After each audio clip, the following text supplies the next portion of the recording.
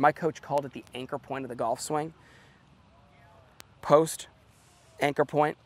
Watch how I don't really leave the anchor point. So for me, I can push off and then rotate, where so many have to try to find that anchor point again in their downswing. And then what happens is that time they spend posting up gets the body facing the ball too long and the hands get overactive.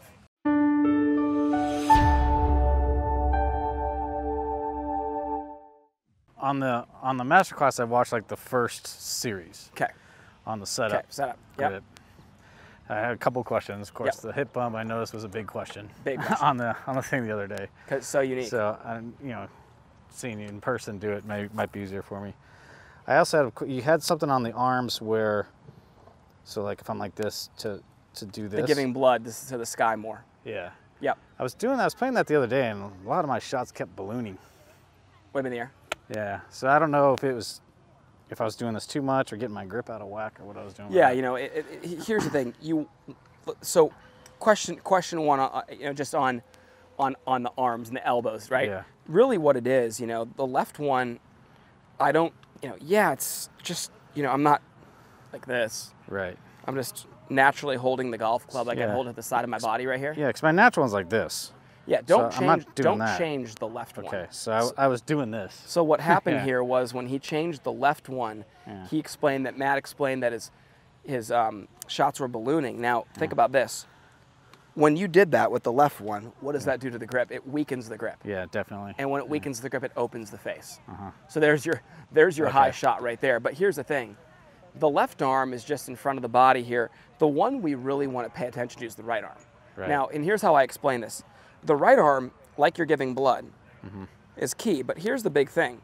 If I'm gripping the golf club, I'm just pulling my right funny bone right here into my left arm and getting the forearm up a little bit. But here's the thing, not changing my grip while doing so. Right. If I have to feel like I have to literally slide my grip underneath, well, then I've overdone it.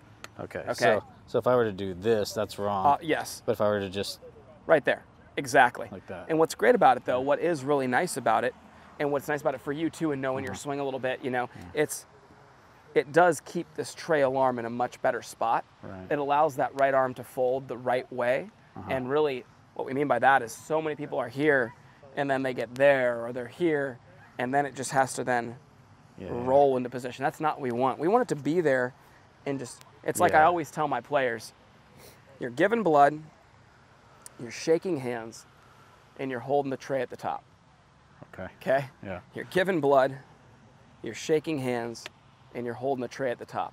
Put a club in your hand, giving blood, shaking hands, and holding a tray at the top. And really what that does is it just keeps the arms and the body more together, keeps the hands in front of your body. One of my problems always has been taking away like this. Absolutely. So if I've already started there, maybe I can't roll it as much. Hopefully what you do is you don't have to roll that arm into position. Right. So what we do by having that arm in that position already, it's like, well, hey, listen, I'm just turning and I'm just keeping this guy. You know, my big thing is I just keep this.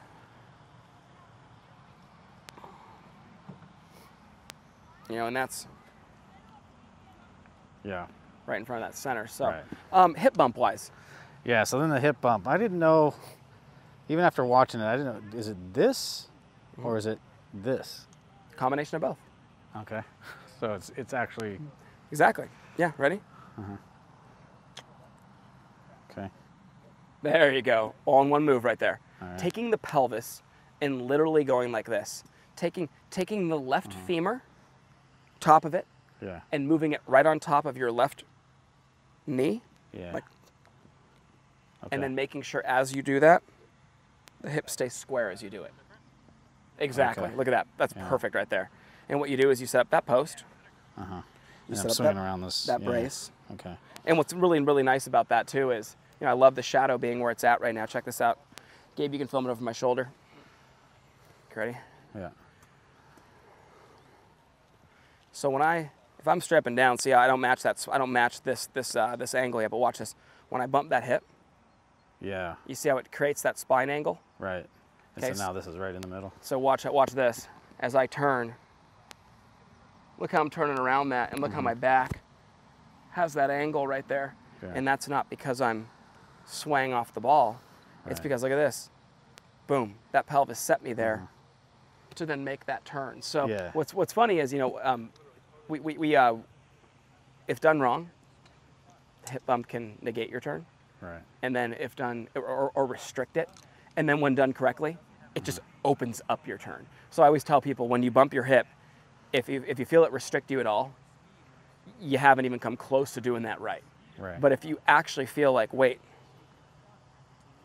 oh, you know, it puts me in there, and it does it in a way that doesn't hurt your back. It takes all the pressure off your back, and especially the lower back. It made sense for this to me, just because then I was almost started the turn already. It started the turn. It initiates a turn.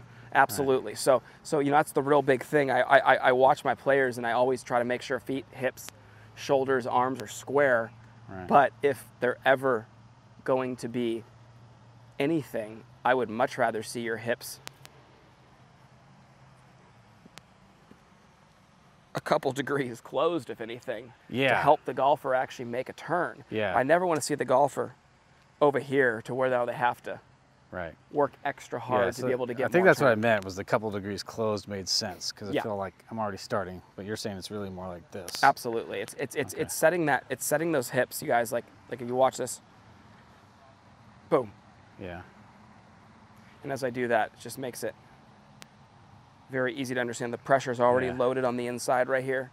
It's on the flat of this foot, on the ball of this foot, and on the inside of this foot. Yeah. And I'm almost adding, I am adding pressure into where pressure already exists. Does that make sense? Sure. So a lot of people don't know where the pressure points are on their feet. They're setting up dead neutral to it, and they're sitting there just straight up and down like an L, lowercase L, just right up and down.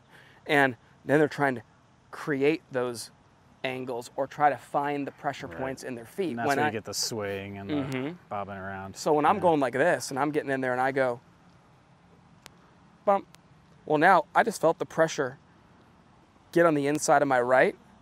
I felt the pressure on now the ball of my left. You know what's funny? And when I turn, man, I'm just adding more pressure into those points to where pressure already is existing. Right. So that right there is a big one. It's not like you're not into those pressure points and then you're finding them in the swing.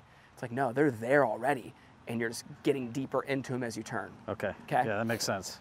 So yeah, well, and you know what the great news is? Here in person today, so I'll make sure you're doing it right. I needed to see that in person. You need to see I watched the videos. I kept watching. I was like, I don't think I'm doing this right. And for our viewer, by the way, too, I want them to know that you're not the only one, Matt. This is I mean, you could see by our master class and our first live session, that was the most common question, and we knew that going in. I mean, it's like no matter how well I describe that, someone's gonna, they're gonna want a little bit of help with that. So it's nice that you're actually asking this right now, so it hopefully educates the viewer more. We obviously know that, we've heard my talk about how spine angle and the pelvis are perpendicular. Let's just use belt line, and spine angle. Right. Well, we know that, if I bump him forward, the spine kicks back. But my goal is not to have this look to where it's like a reverse C. I'm just keeping this dead still right here. And then I'm locking in that pelvis the way that we explained, and you can see it has a direct straight line. I'm just directly perpendicular. And does that seem to get you more over the ball as well? It does. It's funny. Yeah. Watch what happens when I do it. See how immediately, it's funny how that move, for me, I have it figured out to the point now where it puts me in my posture and in my, not only my tilt this way, but my tilt this way. Right. Yeah, because you also talked about that setup in the first 7 series of videos where to make sure you're playing underneath you. It's huge. And this is promoting that as well. So our tendency, and Matt and I are buddies. We've worked together a little bit, and we made some pretty big strides actually. From where we haven't talked about this, but I had other problems that you were dealing with, right? And here's what's funny. I mean, if I pull up our first lesson, the hip bump was in there. It was in there, but you had too much other stuff going on. We were working on takeaway and all this other stuff, trying to straighten it out. But anytime I do a setup, you're always going to hear hip bump, but you're going to hear hips over ankles, shoulders tilted past toes, right? Golf underneath you versus around you. But the big thing about it was, right here, And now we're engaging this a little bit more forward. What it's going to do is it's going to help your upper body turn behind the ball without ever having to sway off the ball to do so. That's a real big point of emphasis there that I try to make is, look at this. Not only does it help me turn behind the ball, but then I don't have to post back up on the way down. I'm already there, so I can now rotate around that fixed point that I've already created. My coach called it the anchor point of the golf swing. Post, anchor point.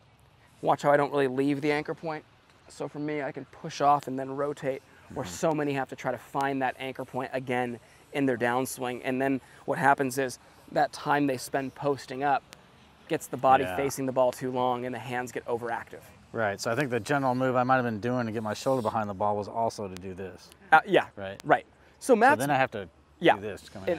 We try to take away lateral movement with your swing, but one thing we're going to work on today after we set up properly, we're going to continue to work on some of the other questions that our viewers had from our master class was, you know, how that shoulder dictates where the hands go, how the shoulder can also not only turn the body properly, meaning the turn's coming from the back of the shoulder, but also so is that downward pressure, Matt, into the handle.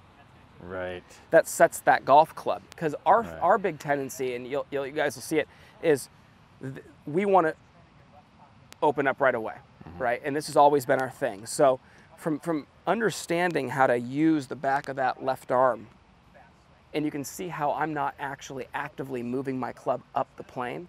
I'm literally turning it up the plane. You know, and that's one thing that Tiger does so well. When you watch Tiger's old swings, you'll see very little hand action, maybe a little downward pressure, but you'll see the club just like this. And then it just, look at my body's turns moving that up the plane. So that's one thing we'll talk about. You're never today. lifting, you're just never turning. lifting, never rolling. No, I got through the part on the live video where you're talking about the beach ball. Beach ball, yep. Yes, I got that far in it. Cool, cool, cool.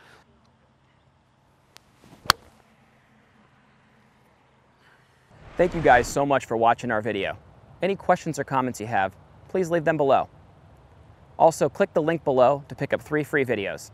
We appreciate you guys. Enjoy our channel.